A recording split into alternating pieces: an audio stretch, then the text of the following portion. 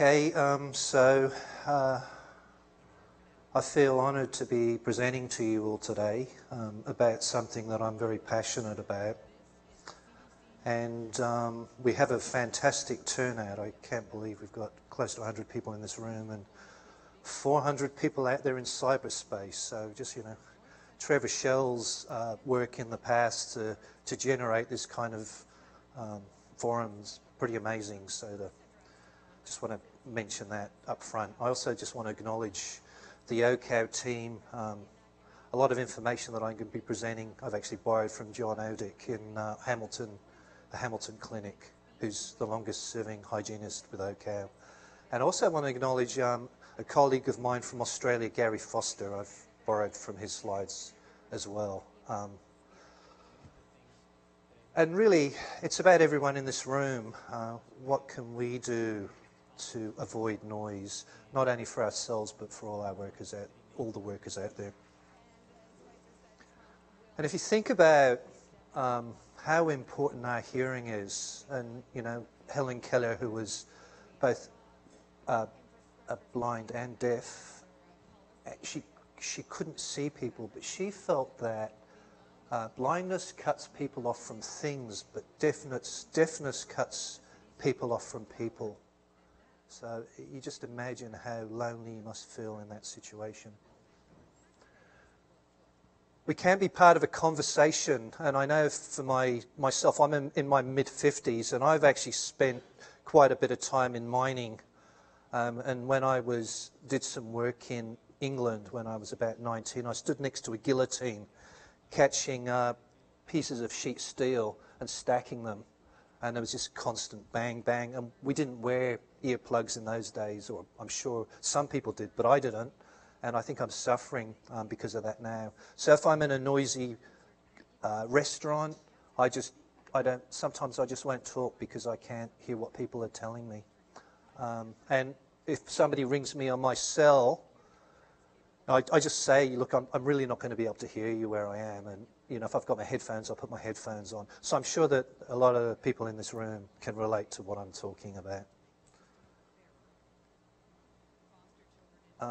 So Daryl, if you could just set the first hyperlink off for me, please.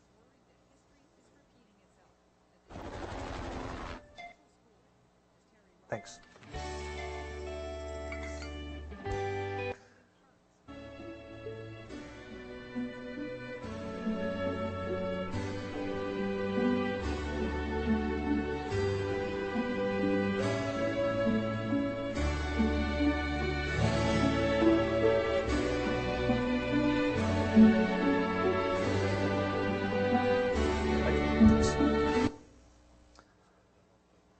We'll just let it resonate for a little while. And if you can hit the next hyperlink for me, please.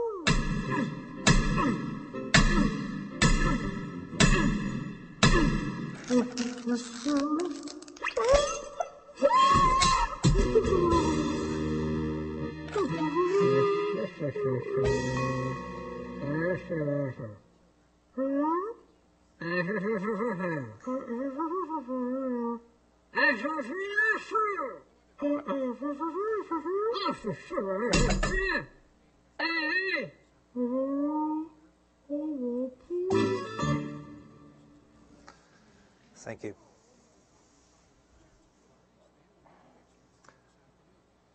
So that brings me to the objectives of this presentation.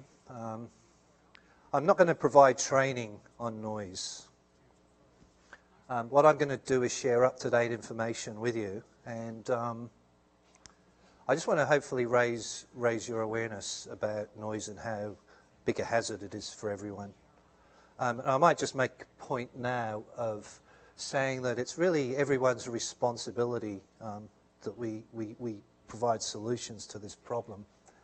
And I also want to promote the International Noise Awareness Day, which is on the 26th of April.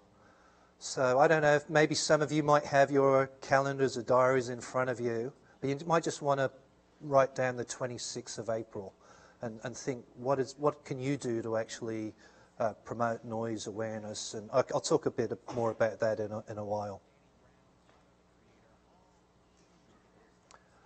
So for proper training, there's a new Canadian standard. It's about setting up a program, a hearing loss prevention program. But then for more international harmonized training, there's a group called the Occupational Hygiene Training Association. So if you go to oh.learning and you go through that hyperlink, there's actually a student manual, there's PowerPoint presentations, and there's also trainer's material as well. So all of the information is provided free of charge, and it's just a great resource for anyone who wants to sort of roll out training in noise. That's just what the website looks like. So it's basically standardizing the training around the world so that people are sort of using a consistent approach, and it's a high sort of level of quality with the training, I guess. So the hearing loss prevention program management standard is a new standard in Canada, and I just noticed that it's a seed document that's formed part of this standard is actually an Australian standard. So it'd be remiss of me not to say that, because I'm Australian, and quite often, I'll talk about stuff that comes from Australia, and I think this is a good example of where there's some really useful information in that standard as well. So when you're looking at the Canadian standard, it's probably good also to look at the Australian standard. So a program involves a lot of different elements. It's not just about putting workers in earplugs.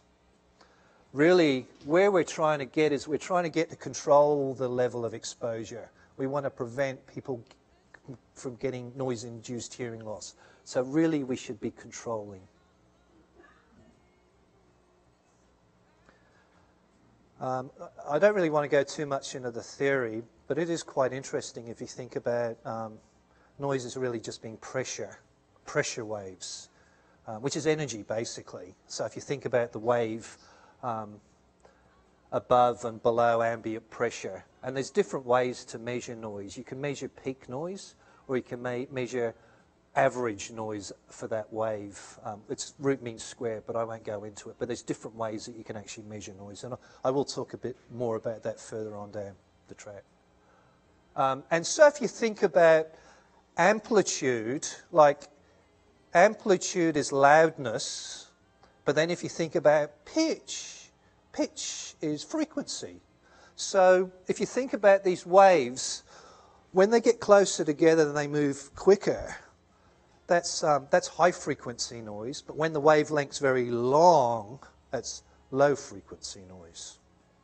So typically, it's good to measure the peak noise, the average noise, and also get an idea of what the frequency spectrum is as well.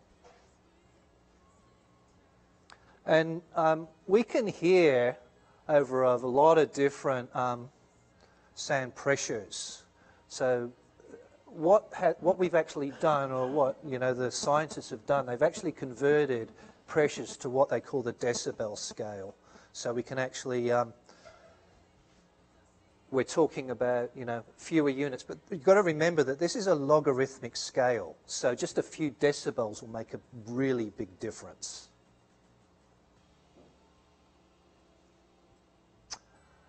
Okay, so, you know, I guess in summer, I mean, I live in Newfoundland, so we don't have much summer there.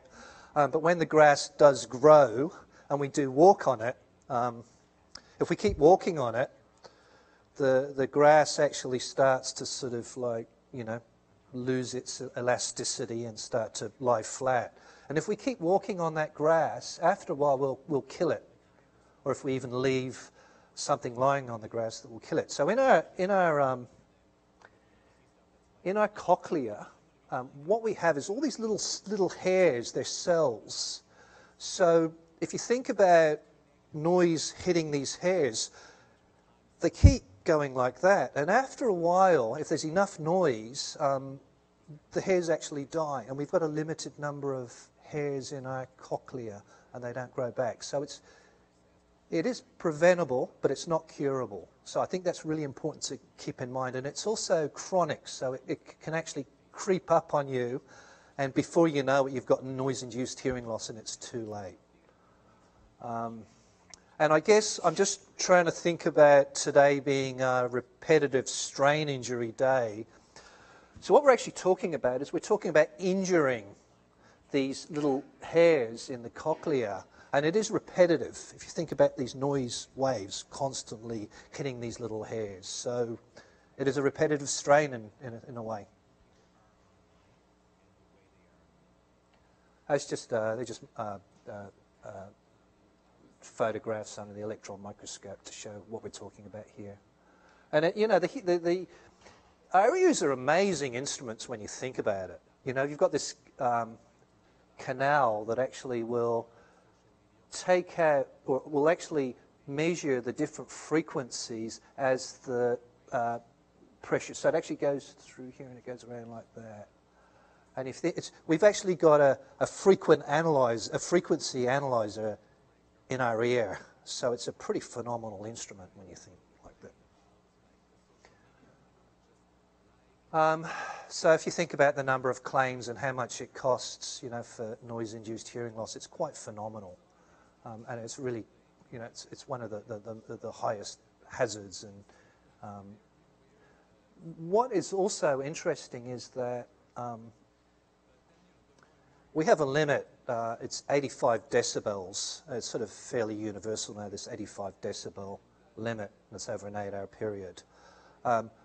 Maybe some people don't realize that even at 80 decibels, we do start to get some noise-induced hearing loss. So there is still a risk at 80. So as I go through this talk, just keep that in mind, because 85 decibels isn't a fine dividing line between safe and unsafe exposure.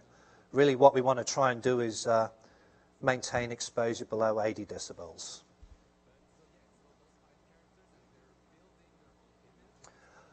And I just want to talk about there's a lot of people here online in cyberspace from Ontario, and I want to talk about the legislation, and I'll talk a bit more about that in a minute. But if you think about the number of people in construction that develop hearing loss, and it's really only recently that the legislation here in Ontario actually covered noise in the regulations, which is, I find, quite sort of astounding. So I'm sure many people in this room have actually gone and had their hearing tested. But next time you do, it's worthwhile looking at your audiogram and seeing the shape of it. So typically with noise-induced hearing loss, so this actually represents fishermen in the US. And, you know, fishermen, who would have thought the fishermen would have noise-induced hearing loss? But what this study showed was, I think these were shrimp fishermen. More than 50% of them actually had some form of noise-induced hearing loss.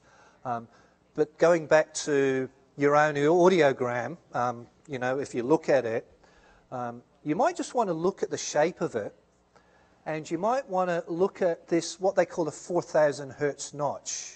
So if you've got a V around 4,000, you could have noise-induced hearing loss. Typically what happens as you get older, you lose your hearing in the higher frequencies, so the shape is more like that. But when you get this V, this 4,000 hertz notch, it's more related to, or it's related to noise-induced hearing loss.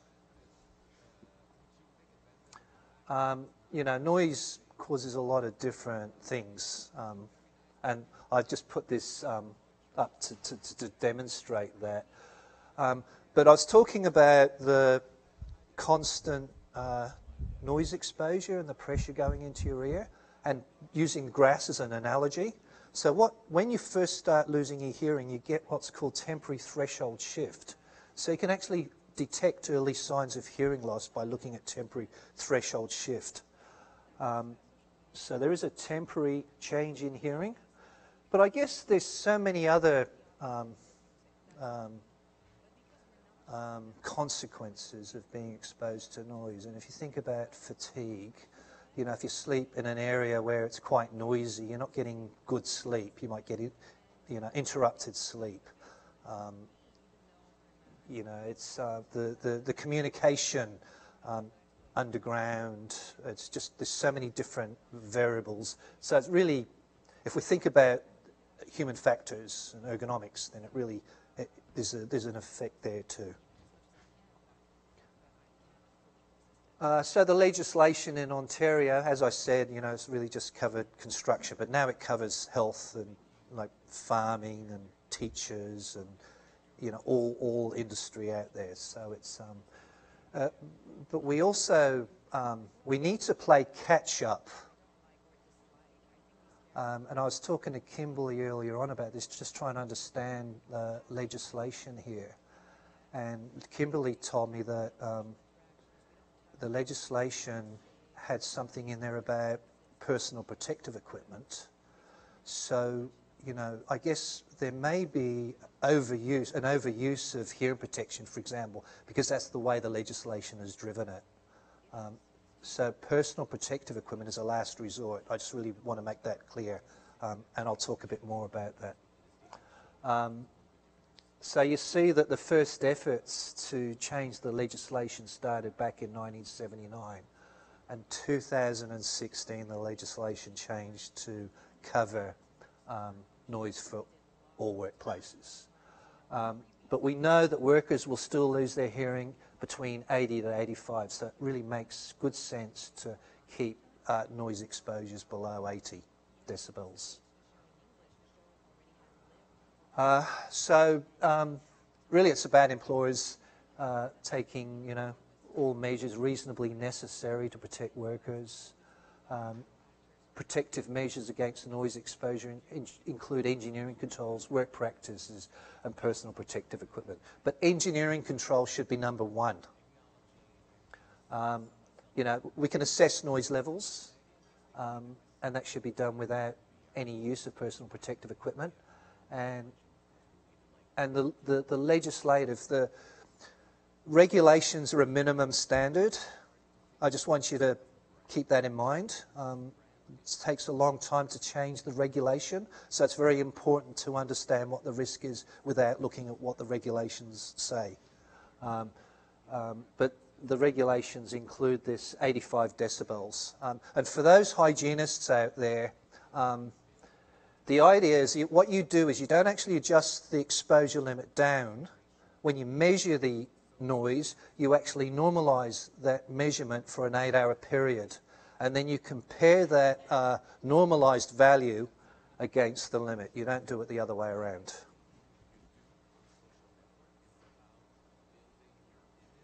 And I just thought I'd bring this to your attention too.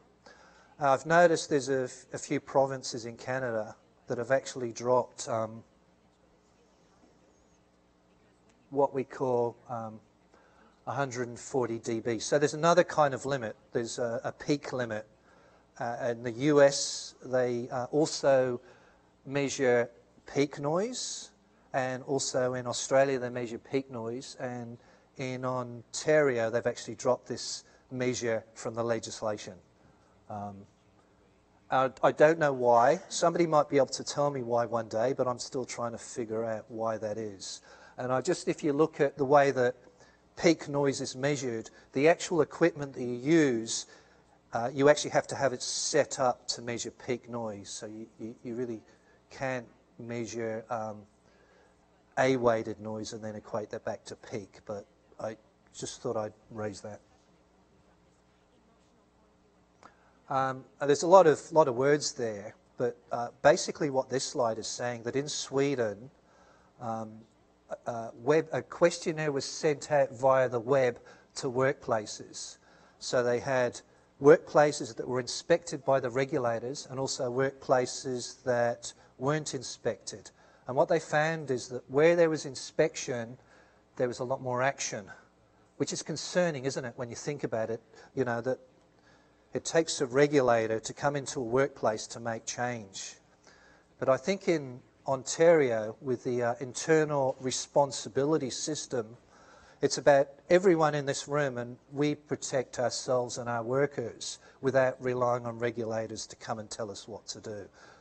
And we can even have our own internal inspection regime to actually drive that change.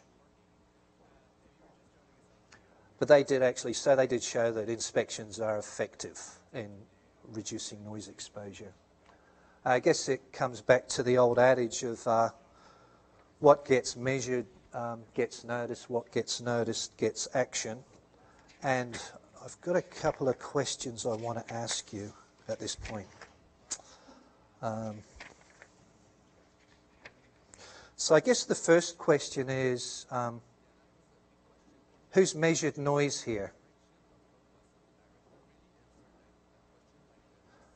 I'd say probably about 5, maybe a couple of % of the room. Who's actually been part of a noise survey? Who's actually had an instrument put on them to measure your noise exposure? A couple of %. Wow. Okay. Who in this room thinks that they may, you know, through looking at audiograms, speaking to their doctor, may have some noise-induced hearing loss, industrial deafness? Okay. Who thinks they may, just because they struggle to hear people in a crowded room or... Okay. I just thought I'd ask those questions to gauge the responses. So in a workplace, it's really important to know where the hot spots are. So you can actually get a map of the workplace, and you can actually identify the hot spots where the noise sources are really loud. So this is a really good tool, not only to figure out what needs to be lowered, what controls need to be put in place to lower the noise, but also where hearing protection is required. And there's some guidance coming out of Belgium. There's a professor called Professor Malcher. I can never figure out how to pronounce his name properly. He's actually, OCAO have actually taken his approach, Professor Malcher's approach, and they've developed their own booklet. So it's actually a booklet using the Sobane approach for noise. And the beauty of this approach is that workers on the shop floor can solve the problem through screening. Many of the problems, the exposure problems, can actually be solved at the floor by the workers who understand what the problem is. What typically may happen is that you might organise a consultant to come in, charge you a lot of money, provide a sophisticated report, and then nothing gets done with that. Nothing gets done with that report. It might get put in a bottom drawer of somebody's desk. So the idea is to engage everyone in the process and through screening. So that's what this booklet is sort of geared towards. In saying that, we now have the capability to actually measure noise just through our iPhone. So, you know, when you go back to your workplace or wherever, if you want to understand what the noise level is, you can actually just download an app. And this one here is about $5, so it's SPLN. It gives you octave band analysis. It gives you an average exposure. You can actually watch the dial and you can see the level. So it gives you a visual. There's a cheaper one. I hear it's about $2, which doesn't have the octave band analysis. A bit more simple. But it's a really good screen, if you like. And, you know, it's really about controlling noise exposure. So if you can use this to get an idea of what the noise is and figure out where the controls need to be implemented, you can say, well, we need to do something with this noise, put the controls in, and then you can do a measurement after just to show that there's been quite a big reduction in the noise level. Of course, you know, we have more accurate instruments. So this is an integrating handheld sound level meter, and we may shadow someone to measure what they're being exposed to, and we can accurately measure the noise with that. Or there's what is known as a dosimeter. We can actually put this dosimeter on someone's lapel and measure what they're exposed to. So we can then compare that to an 8-hour limit. But really, with my experience, just, you know, through screening, we can be sort of driven down to the control stage. And I guess then for compliance, for following up and really, you know, making sure that no one is at risk, then we might want to sort of employ this more sophisticated gear, that, you know, for compliance monitoring perhaps.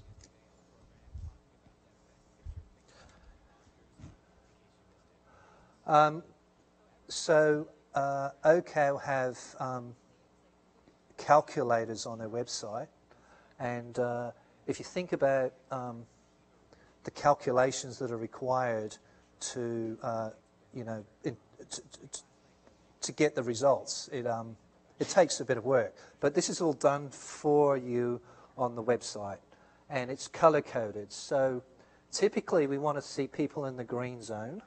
So you just put in the noise level. You can measure with your iPhone app how long the person was exposed, and then it will just tell you whether or not the person's at risk. And so that one was just for a full comparing against the 8-hour limit. And this one's a bit more sophisticated. You can actually look at different tasks in the job. So you basically put the tasks, and we'll look at what someone was exposed to for that task.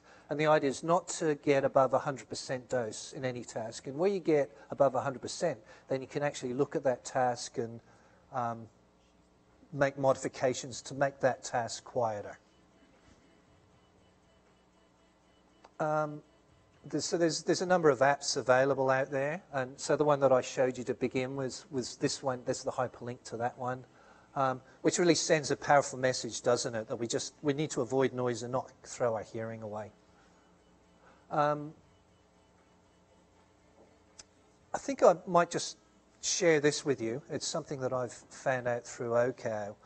There is an app to measure reverberation. So what reverberation is? It's reflection. So if you've got a lot of shiny surfaces in a room, not a lot of soft furnishings, you get a lot of reflection of noise. And so this app will actually measure that kind of reverberation. And there's a perfect application, if you like, in schools with teachers.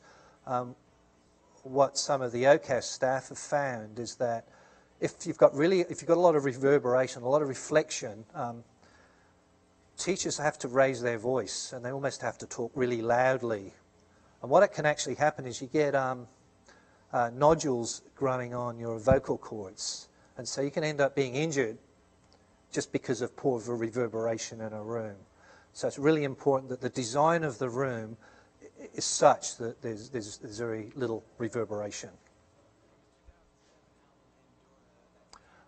This is as I said, I've borrowed heavily on a presentation from John Udick, and I did this the other day. So it's an online audiometric test. And so basically you get your computer, you put your headphones in the computer, and you actually, you go through each of these columns. So you just basically have your headphones on, you click on it from the quietest to the loudest, and then you stop as soon as you can hear the noise coming through the headphones. So it gives you an idea of whether or not you could have noise-induced hearing loss. So it's just a really good screen once again.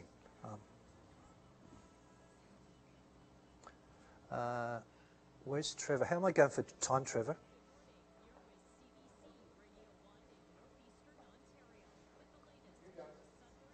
How long have I got left? 15? Okay. So the idea is really to control its source and then look at the pathway, which I'll talk about. But really, you know, exposure is when it gets to the receiver, when we actually receive the noise, then this sort of thing really should be a last resort as a way of controlling exposure until the actual controls are put in place. And it's really important that we check the effectiveness of controls. So I'll talk a bit more about that in a minute. So, you know, we can actually buy quiet, so we can have policies in place whenever we bring instrumentation or equipment onto our workplace, that it's already quiet before we actually put it in place. And also think about the pathways of noise. So noise can be transmitted through the air, but it actually can travel through structure-borne material. So if you think about metal touching metal, you can actually find that noise actually travels through the metal just through vibration.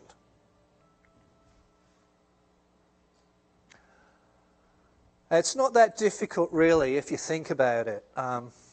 So there's a piece of equipment. It might be a motor in a factory, and it hasn't got any noise control on it at all. So then if you put these maybe little rubber mats underneath the motor, so you isolate that equipment from what's underneath it, then you're not going to get the noise transmitted through this surface here. And you do get some benefit in doing that. And then you think, well, maybe if I put an enclosure over it, I will also get benefit. But if you put the mats and the enclosure, then you get more benefit. But then if you put material inside of the enclosure that actually absorbs the noise, so it stops the reverberation, then you end up getting quite a big reduction in noise. So you can walk around and you can look at the equipment and you can sort of think about what can be done to control the levels here. And this is an example of, if you think of a truck cabin, think of all the ways that noise can get into the truck cabin. And you look at a particular material that you can actually line the truck cabin with. And just line the cabin, maybe put some acoustical formats on the floor of the truck. And then there was a problem where this cabin had about 95 decibels getting into it. So the material was applied and they ended up getting a reduction of 11 decibels. So they went from 95 to 84. That's a big reduction, isn't it, if you think about noise being a logarithmic scale. Here's another example in an underground mining environment where there's some duct work. And typically, you know, you hang the ductwork by chains. So just breaking up the metal chain links with something that's not metal, you're stopping the transmission of noise through the metal there. If you think about a truck exhaust, you know, if it's a fairly sort of a short bend, you get a lot of turbulence, quite a high level of noise. If you sort of have a longer bend, you have less turbulence, so you have less noise. Think about installing different kinds of fans. There's ways that you can install them where they will be quieter. And I guess a fan in a duct, you know, it's when air gets sucked into a duct through this fan, if you don't put a cone at the front there, you get a big, not only do you get a big pressure drop, so it's not very effective because the air going into the duct isn't really being captured effectively. It's actually quite noisy. And then if you put the the fan 2 to 3 duct diameters into the duct as well, then you can also reduce the noise level at the same time. But this, unfortunately, this is where we are at the moment. Putting workers or putting earplugs on ourselves, and if you think about the difference between what the factory and what the lab test tells you about the reduction that you get in exposure wearing the earplugs and the real world level of attenuation, you can see it's not very effective, is it? And even if you take those earplugs off for a short period of time, you're still exposed to quite a high level of noise. So, you know, wear time is very important. But it's not really a permanent solution, is it? And even you can just walk around the workplace and look at everyone and just see how well the earplugs are fitting, and you can say, well, you know, maybe this person could fit their earplugs a little bit better. There are kits available where you can actually test the effectiveness of the fit, and I've just got an example here where you actually put headphones over the top of the earplugs. You get a signal of noise go into the ears, and you know, basically you indicate whether you can hear the noise or not. So if there's a good fit with the earplugs, then obviously you're going to have a positive test result. I'll just share my experience from Australia. They found for many years, you know, that the hearing protection programs weren't very effective. But once they started implementing fit testing for earplugs, they found there was quite a big improvement. So, you know, we fit test workers with respirators. Why? Oops, a bit animated there. Why not earplugs? So that brings me back to the 26th of April, and so we're doing quite a bit of work in this area. There's a provincial occupational disease action plan, and both Kimberly O'Connell and John Udick are sort of leading up that group with the system partners, the provincial partners, which are under the Ministry of Labour. So we're playing a big part in this as well, that by the 26th of April, there will be an online survey available on the web. So what I encourage everyone to do in this room is actually download the app, take the measurements, and then report those measurements to your supervisor, to the management, just to people to promote it. But also, there's also a way that you can actually report what you're finding through the OCAO portal as well. So it's really just a data collection information system. I might refer to my colleagues if anybody wants to add to that. Val, did you want to say anything there?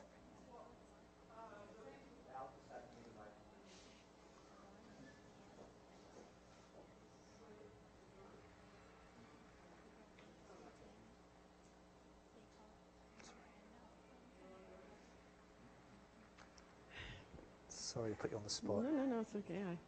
Actually, Kimberly might. Did you want to? Maybe Kimberly, if you're up there. The light's on. How's that? Maybe I just wasn't projecting properly. So the crowdsourcing that Kevin's referring to is an initiative that's part of noise being a priority for the whole prevention system for 2017-2018, and that's from a prevention perspective. And one of the things we've realized about occupational disease in general, including noise-induced hearing loss, which is the number one occupational disease in terms of number of people exposed, as well as costs, WSIB costs, and never mind the number of cases that aren't submitted for compensation. So it's a major issue. It affects millions of people. One of the things we realized is that in general, we don't know what levels people are exposed to. On average in Ontario, there isn't a lot of exposure data that's known, or even the Ministry of Labour, when they visit websites, they take a few measurements, but a lot of times nowadays they're very short-staffed, so they end up saying, have a workplace hire a consultant and do a noise survey, but the levels that the consultant takes never end up in any kind of public database. They're shared with the companies solve their own things, the Joint Health and Safety Committee, and they work on it. But it as a system and as a province, we don't really know how loud, how noisy are Ontario workplaces, or even national workplaces or worldwide. So as part of the initiatives around raising awareness around noise, which is the campaign will be called Avoid Noise, we're creating a crowdsourcing site in tandem with OCOW and of course Mike Son, who is our computer expert as well as an ergonomics expert. It's going to help us build it, and we're asking people to share your noise levels in your workplace on April 26th. It will run, you know, it won't end, it won't stop and start on the 26th, but on the 26th we would like to capture as many workplaces as possible in Ontario and Canada and around the world. We've already had interest expressed in other jurisdictions, so we're hoping to sort of have this catch on, and every year on April 26th maybe we can actually start seeing a pattern of having raised awareness that maybe the noise levels will actually go down over time. But it will help us all understand the level of exposure if people will participate. So, thanks, Val. And just to take it a step further, in this presentation, there's actually a questionnaire provided on 10 ways to recognise hearing loss, and there's also a way that you can sort of qualitatively assess the noise just by how loud you have to speak to be heard. And there's also a place where you can put listing your noise sources in the factory. And then there's also some prompts about, you know, how to reduce the noise through control. So all of these are control questions, and the very last one is a hearing protection. So really, we need to be thinking about getting lots of yeses for the controls. So with the Canadian standard, when you want to assess whether the Canadian standard is actually in place, the program's in place, there's some questions provided in that, and I've got that in this presentation, through visual inspection. And they're just by work area interviews. You can do an assessment as well. I've also put in a reference to the Australian standard that's made up of 5 components. And it's quite an involved standard. But there is quite a big section on noise control. So there is an assessment in that standard, so you can do a self-assessment on noise control. So, anybody in this room can make a noise measurement. It's really about control. It's not about putting workers or wearing earplugs. We really need to control at source preferably. And don't forget International Noise Awareness Day.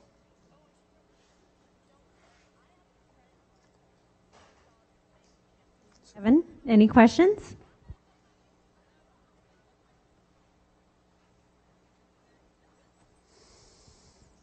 Hi, Kevin. Thank you for your presentation. What is the current, in Ontario, acceptable decibel levels standard? I heard it went down recently. Yeah, the limit is 85 decibels over an 8-hour period. How long has that been in place? Did it not drop down to 83 recently? No, it's 85. But typically, if you have worked 12-hour shifts, then you have to adjust the exposure, and then you compare that normalized exposure with the exposure limit. If you were to adjust the exposure limit for a 12-hour shift, it would probably come down to 85, but you wouldn't adjust the limit, you'd adjust the actual exposure, if you know what I mean. But it's 85 is the statutory limit here. And as I said, unfortunately, there's no limit for peak noise. So my recommendation to everyone in this room is if you get a consultant to do a survey, ask them to measure peak noise using the C-weighted scale as well, just to get that additional information, which will tell you more about risk as well. I do have an online question, but I'll go ahead and then I'll come to the gentleman at the front. So the question online is, I work in an office environment with newly introduced white noise. There are many complaints at the annoyance and inability to speak with a coworker 8 feet away. I know that this is not a concerning level of noise. It's only 54 decibels on the A weighting scale measured at desk height. But are you aware of any research about the levels of white noise that may increase or decrease productivity? There will be design limits for indoor sort of environments, office environments, but I'm not aware of what they are. I'm sure other people in this room might know what they are. But I think this is a perfect example where if you look at the reverberation, there may be things to sort of reduce the amount of reverberation so that it's easier to hear people, and because what happens with all this reflection happening in a room, when you speak, the loudness is actually higher, like it's higher because of the reflection. So if you reduce that reflection, then the loudness won't be quite as high. And I'm just talking to John off the top of my head. There was quite a big reduction when they used this app, looking at, or when they reduced the reverberation in schools, for example. Hi, Kevin. Thank you for your presentation. International Noise Awareness Day. I think fabulous focus. I'm wondering, I realize we're talking about the workplace.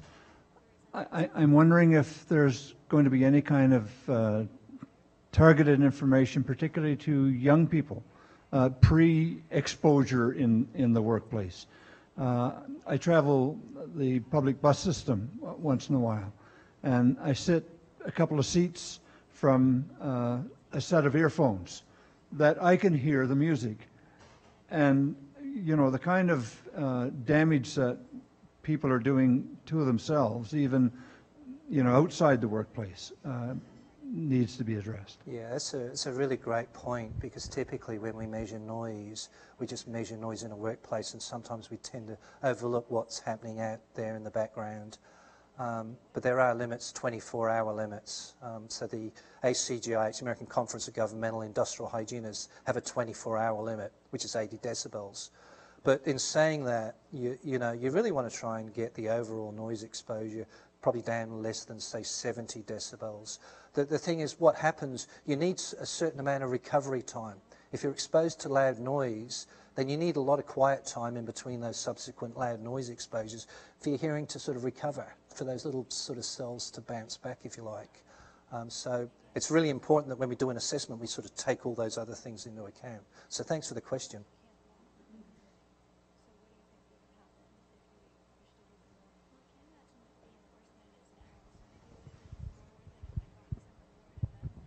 I work at an underground mine, and we actually use the DB blockers, the molded DB blockers. Are those any better than the regular, like you showed, the regular earplugs that we have, the foam earplugs? Well, my understanding is when they're molded, and someone else might be able to help me here, when they're molded, they're actually molded for your own ear. So they're personally designed to fit your ear. So I haven't seen any statistics, and I haven't really read any research, but you would think that they'd be more effective, but I'd have to qualify that.